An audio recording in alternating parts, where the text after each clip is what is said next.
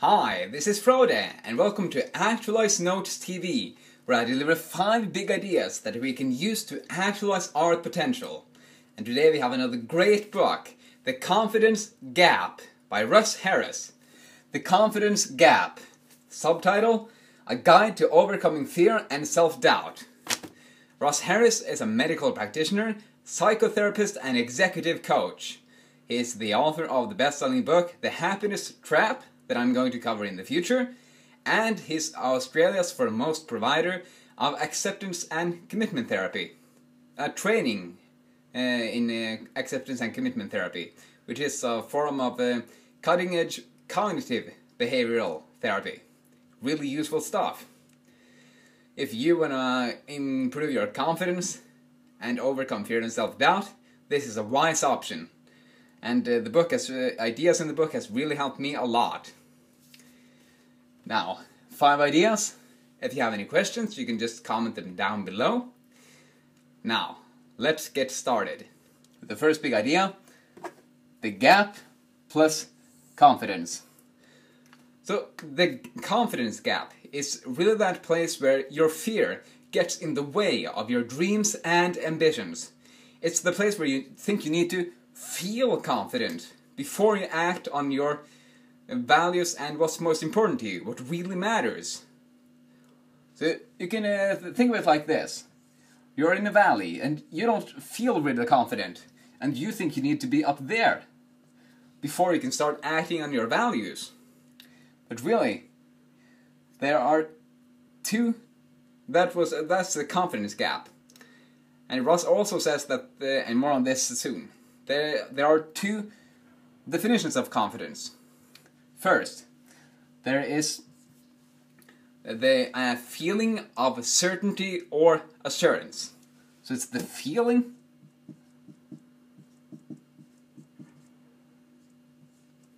confidence, the feeling. And then it is an act of trust or reliance. There is the action of confidence. And the feeling confident is the widely most used, the way most people use the term, because they think they need this powerful feeling of being absolutely certain and having no doubt, no negative thoughts about what might go wrong. But a far less used meaning of the word is the action of confidence, which means that you have an act of trust or reliance. And the word confidence really comes and the definition, an act of trust or reliance, is a much older meaning of the word confidence and has its ancient origins in Latin. Confidence comes from the Latin words cum, which means with, and fidere, which means to trust. Because when you trust someone, most often we have this feeling, and we are not really confident when we trust someone, but we perform an act of trust or reliance. Trust that the person will give the money back, that he will catch us when we fall, that he won't cheat on us, etc. But it's really an action, it's not a feeling. So that's the gap plus confidence defined.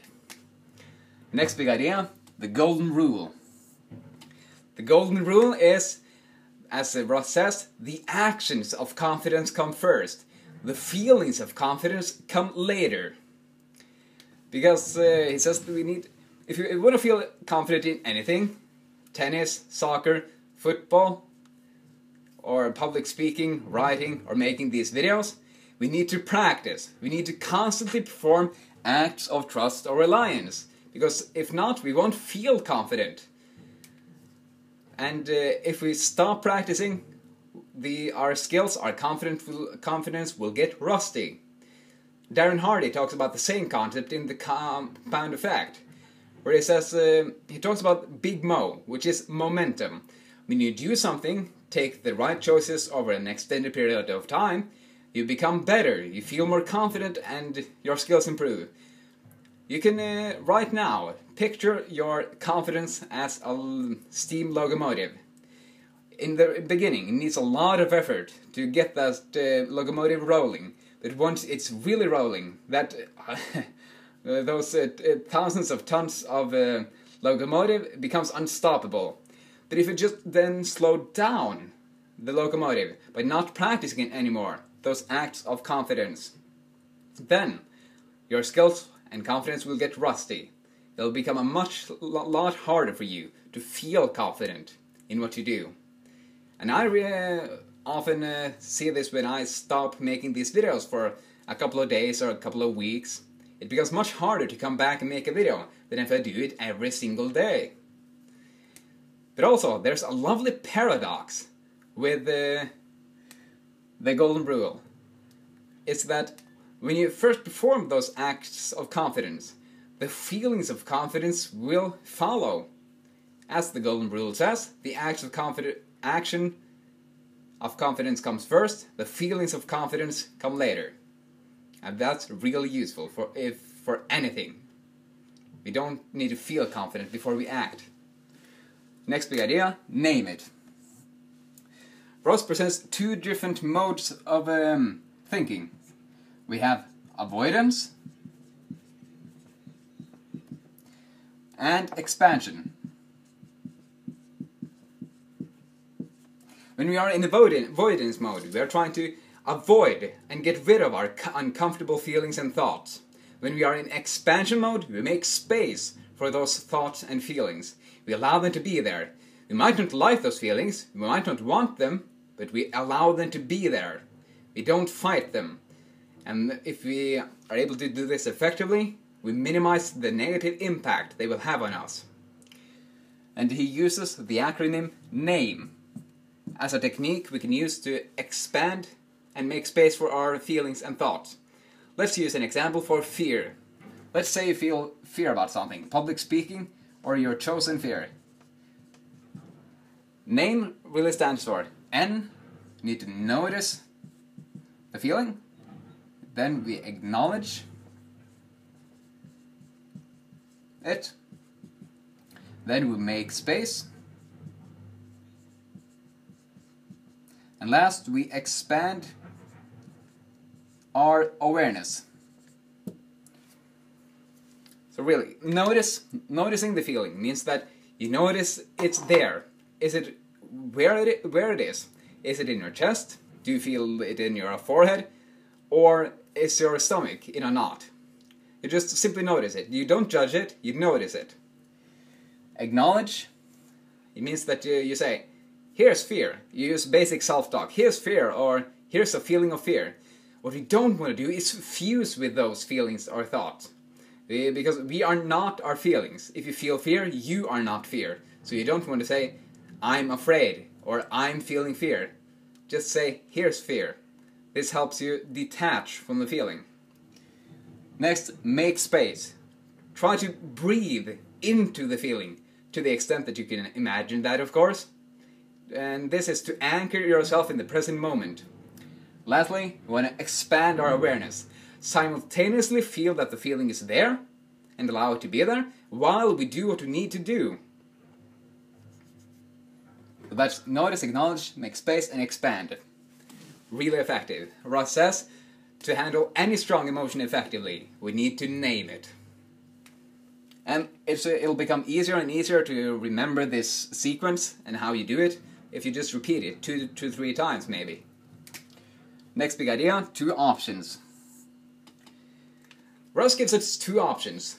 Option number 1, you can choose to do those things that are most important to you and what really matters when you feel like it.